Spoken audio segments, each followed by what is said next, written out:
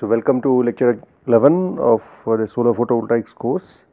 So we will just first do a bit of recap of last lecture. So in the last lecture we started talking about, we talked about the band diagram of a semiconductor of P and N type semiconductors.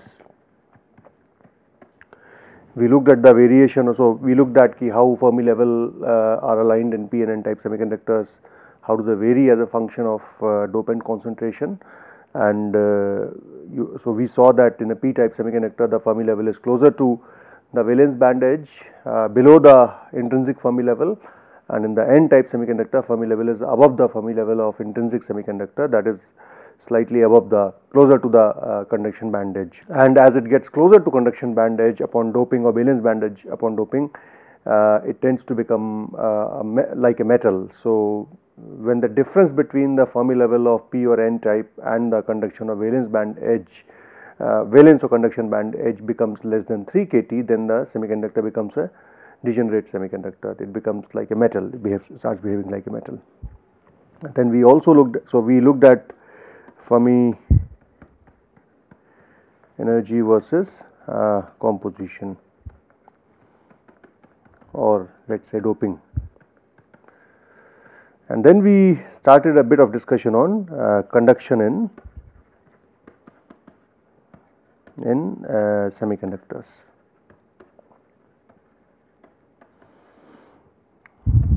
So in conduction in semiconductor, the conductivity of a semiconductor is given as so sigma n plus sigma p. So it is for both N and P type carriers. So sigma n would be due to electrons, which is because of Ne, you can say Q mu E, and this would be NH Q into mu H. So this would be the overall conductivity. So we'll take this discussion forward in this lecture, and what we also did was we did a bit of discussion on what are the different types of currents that you can have. So you can have current due to drift and diffusion. Okay, so we will again revisit some of these topics and further discuss these. So as we saw that drift current is equal to J, so you can say Jn is equal to Ne Q mu E into E, because J we know is equal to sigma E according to Ohm's law. Okay, so this is drift electron current, and the drift peak hole current is NH Q into mu P or mu H into E. So you can write it as mu P or mu H, these terms sometimes get interchanged. Okay, so this is basically hole mobility. And we also looked at in the last classes the variation of mobility with respect to doping and variation of mobility with respect to temperature. So as you dope it further, the mobility keeps dropping, and as you increase the temperature, again because of phonon scattering, the mobility drops. So J drift current, total drift current is, so J drift total will be equal to Jn drift plus Jp drift. So this is drift. So this will be equal to Ne Q mu E E plus NH Q mu P mu H into E. So that will be the total drift current that we will have for a semiconductor. So based on this, we can define now the resistivity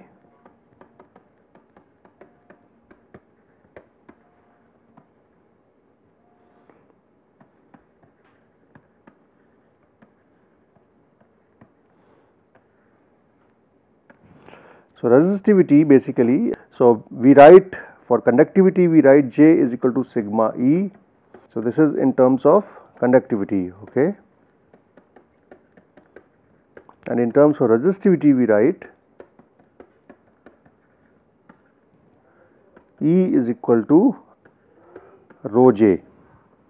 So which means sigma is equal to 1 over rho. So basically resistivity is reciprocal of electrical conductivity. So you can say that if J was equal to Ne mu E Q E plus NH mu H Q E, if we take it out, then this becomes Ne mu E plus NH mu H into Q into E. So this is a term which is sigma. So reciprocal of this will be the resistivity. So resistivity is 1 over Q into mu E Ne plus mu H NH, or Ne mu E plus NH mu H. So this is the electrical resistivity of semiconductors. Now you can obviously see from this, if you have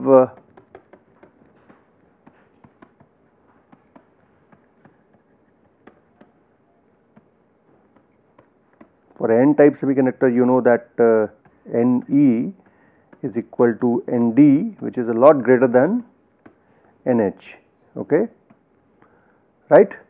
So as a result, the resistivity of a N type material will be equal to 1 over Q, you can say Nd into mu E for a N type, right. Similarly, for a P type semiconductor,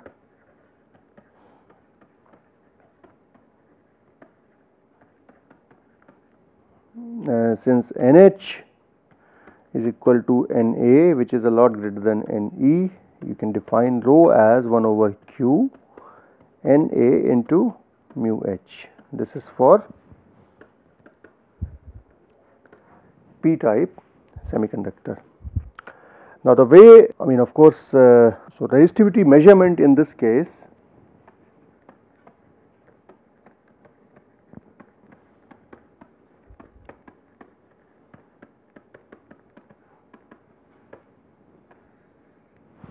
measurement of resistivity is basically done using what we call as 4 probe method.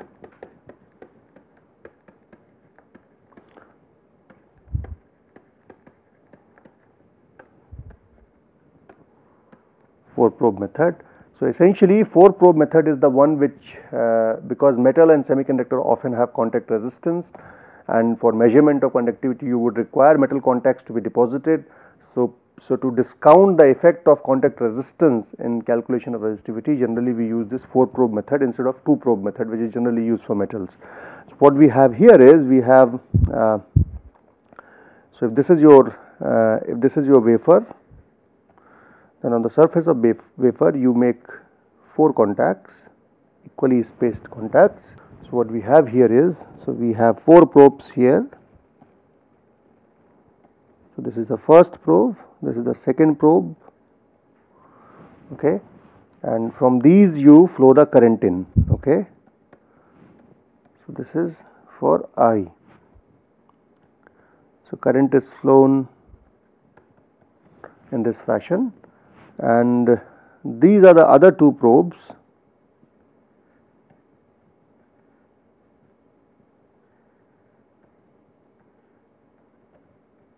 which are connected to a voltage measuring device. So you measure the voltage across these. So the spacing between these is S, let's say, okay. So you are using 2 probes for flowing the current in, and outer 2 probes for current to flow, and the inner 2 probes to measure the voltage.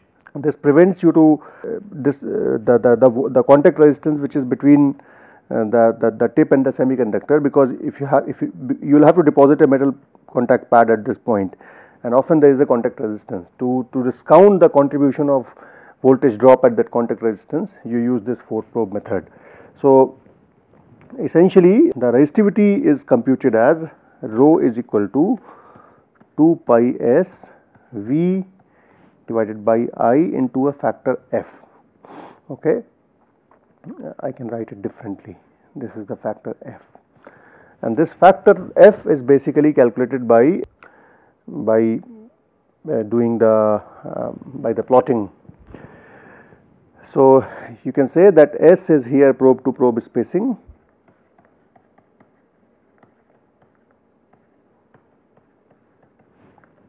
and F is you can say a tabulated or graphed correction factor. So if you do the measurements at various voltages and currents, you can get this, and this depends upon sample thickness,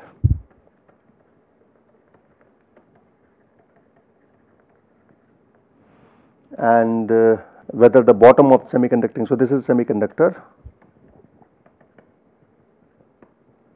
Here this is the metal contact, and this is the probe, metal probe. Okay, so it's a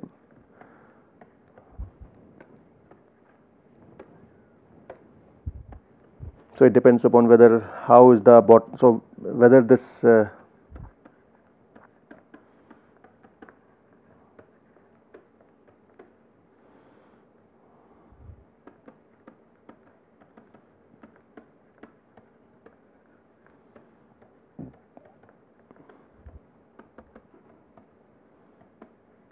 so on what surface is the semiconductor kept, basically that is what. So it's a easy method, generally very useful method for measuring the 4 probe resistance. And the measurement of mobility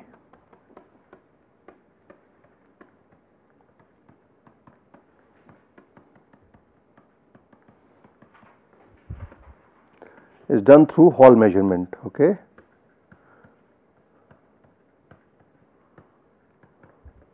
Hall measurement, which is basically you have a current carrying conductor and you apply the magnetic field. So you basically measure the Hall voltage, or so basically based on Hall effect.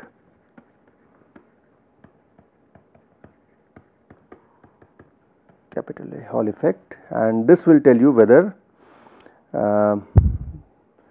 one, it tells you whether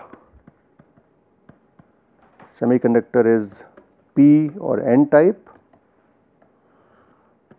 So by the sign of the Hall voltage you can find out whether it's a P or N type semiconductor, and secondly one can determine the mobility, carrier mobility can be determined. So Hall effects, you can find any book on Hall effect, and this can do these measurements. Now then next we move to in semiconductors.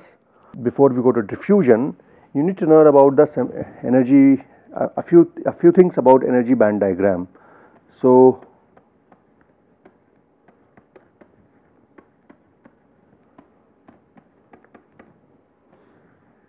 in semiconductors, so semiconductors band diagram, and there are some terminologies that you have to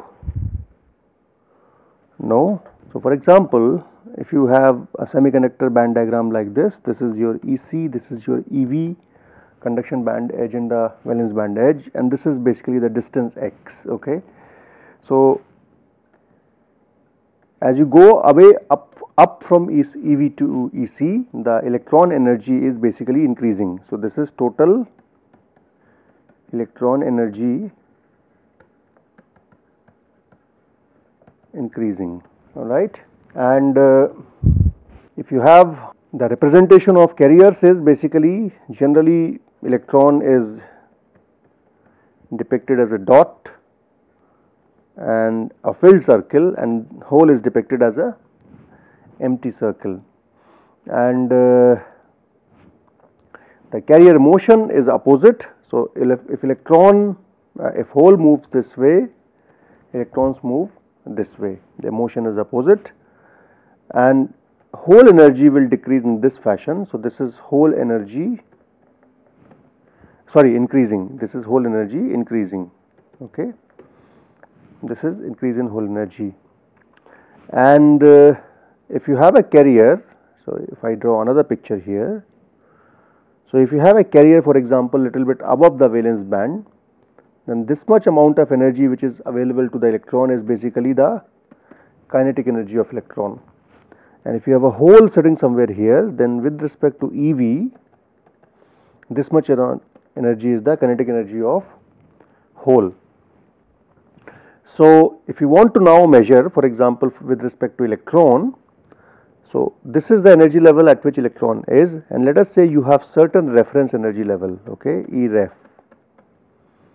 Then the potential energy of electron will be equal to, so this is the total energy, right?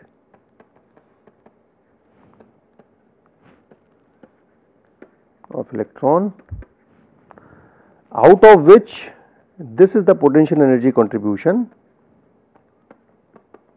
and this is the kinetic energy contribution for electron. Another thing which is important in semiconductors is the band bending. Okay, band bending generally happens because if you have differences, for example, in electric field, or if you have differences in any other thing. So essentially, let's say you have a so band bending can be represented by something like this.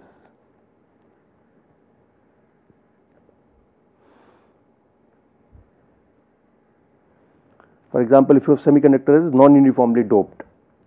If it is non-uniformly doped, which means its Fermi level will be different at different places. If its Fermi level is different at different places, which means since Fermi level is different at different places, but chemically the thermodynamically material has to stay in equilibrium, which means your material will have, so you can have a situation like this in which Fermi level is equilibrated like this. So this is the EF equilibrium, okay. I have written it other way around. So, but you can see that in this side you have valence band being closer to Fermi level, in this side you have conduction band being Fermi. Now to equate the Fermi level on the two sides, because you have two compositions on two sides, there has to be a band bending. So this is where you see that there is a what we call as band bending at the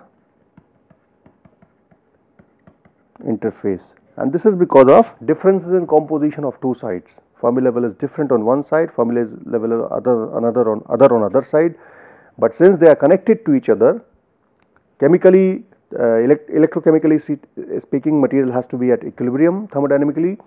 So to ensure that material is at thermodynamic equilibrium, the Fermi level is at the same level throughout the material, but what it requires is that shifting of the conduction and valence band will be shifted in different parts of material in such a manner so that you have band bending at the interface. So this is the region at which, so this is, you can say in this region you can say it's P type, in this region you can say this is N type. So if you have these composition differences, you can have another picture like this. Let's say you have a semiconductor, piece of semiconductor, in which the composition varies like this, okay, as a function of distance. Let's say this is Nd as a function of x, all right. If you want to plot for this, how will you plot for this? So what this will have is, since this is varying, Nd is varying, but material will remain in thermodynamic equilibrium, which means Fermi level will stay here. On this side the Nd is higher, on this side the Nd is lower, all right, which means the valence band will be farther on this side, conduction band will be farther on this side and closer on this side. So this would be your energy band diagram, sort of. It is exaggerated, but this is the way you will have band bending taking place in the material. Of course, it's, I don't know if it's N or P. I mean, here it looks like as if you have gone from very N type to very P type, but this is how it will probably vary in a material, okay. It may not be to this extent. If it's purely N type, the slope may be something like this. Let's say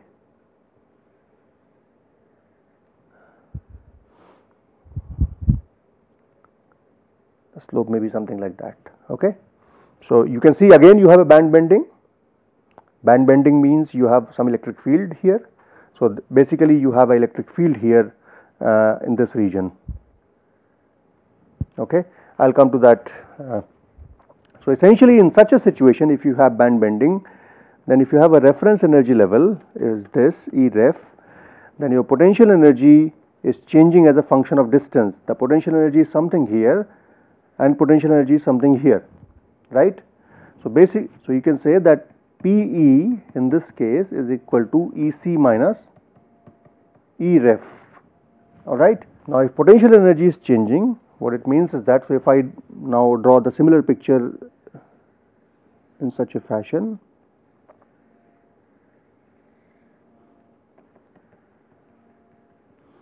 and if I say PE is equal to EC minus E ref, now if I want to draw, this is the E ref and this is what is PE is measured as. Okay. If I now want to determine what is the potential V as a function of distance x,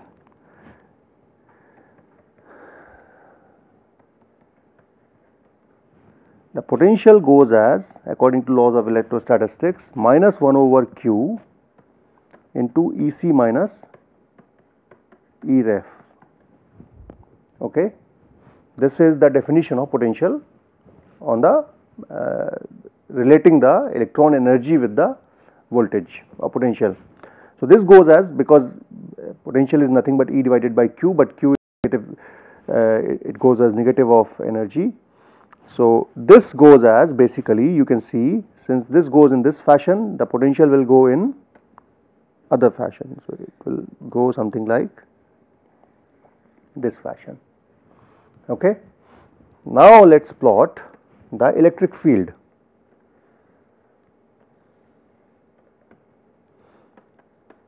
This will be useful when you learn the p-n junction. Electric field is minus of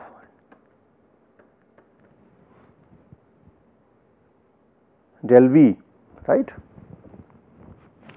So electric field by definition is minus of del V. If you now plot the electric field, this is so in this part it is 0, in this part it is 0. So it is 0 here, it is 0 here, but it goes as something like this in this region, like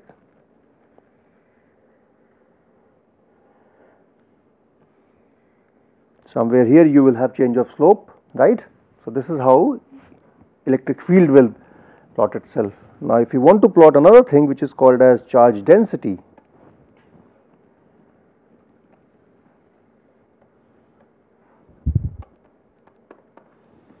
now we are plotting charge density which is proportional to dE over dx. So if you now want to plot charge density, and if you again take this as a, so this will be essentially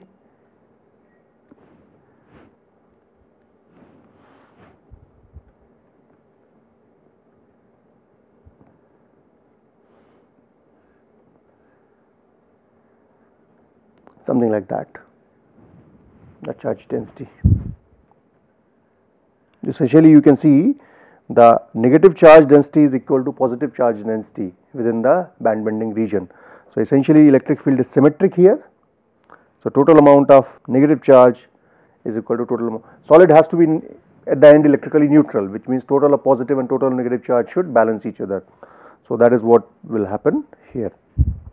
Now let us move to, so this is an important exercise, how to draw the energy band diagram, and from the energy band diagram how to determine the potential, how to determine the electric field, how to determine the charge density. Sorry, this should be rho. Okay. And remember, potential energy is with respect to a reference, and for electron it goes increasing in the opposite in the up direction, and for the hole it goes up in increases in the other direction. potential is minus of let us say delta E divided by Q, or minus of E divided by Q. Electric field is you have to watch out between the E for energy and E for electric field. So maybe you can write this as in this fashion. So the electric field is nothing but minus of del of V by definition, and then charge density is proportional to electric field gradient dE by dx. So these are the 4 definitions that you have to remember, and this tells you how to draw the potential versus distance, energy electric field versus distance, and charge density versus distance for a semiconductor in its band. Now let us move to the next topic called as carrier diffusion. So what we will do is that we will do the carrier diffusion in the next class. So let me just summarize what we have done in this class. So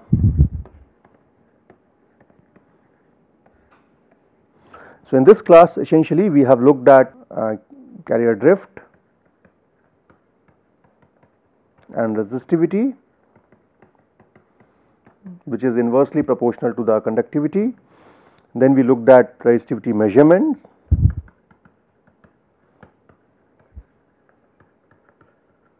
which is made by 4 probe method. Then we briefly talked about mobility measurement, which is done using Hall measurement.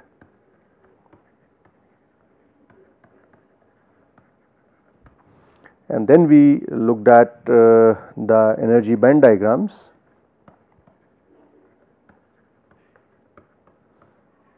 band bending, plotting of potential, electric field, and charge density.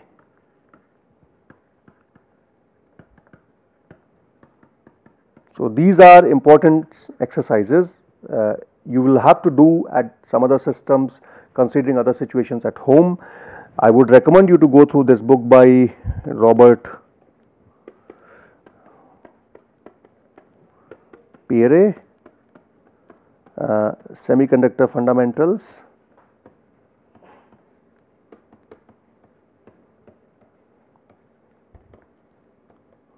Volume 1 and Advanced Semiconductor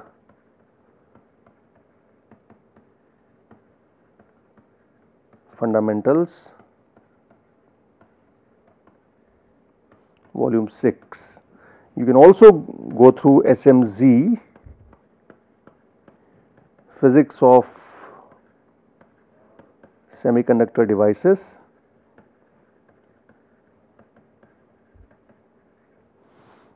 This is again a very good book to give you idea about the semiconductors.